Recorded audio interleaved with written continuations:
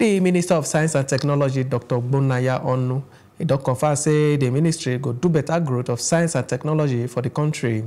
Dr. Onu yan give talk people for Abuja for the budget defense session of the ministry, with the members of the House Committee for Science and Technology say the federal government ready to do 13-year roadmap to make sure say the utilization of science and technology better nationwide. Science, technology, and innovation has contributed immensely to our economic growth.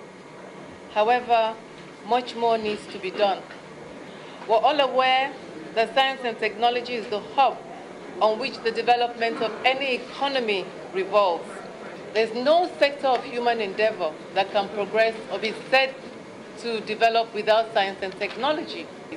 For any country to pull itself out of being a developing or undeveloped country, such a country must pay attention not just to the Ministry of Science and Technology, but to ensure that the basic requisites of the economy are founded on local indigenous growth of the technology available in that country.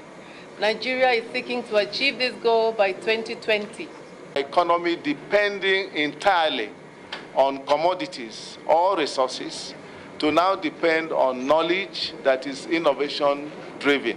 This is something that should have happened at independence, but we said it doesn't matter. If it didn't happen then, it has to happen now or sometime.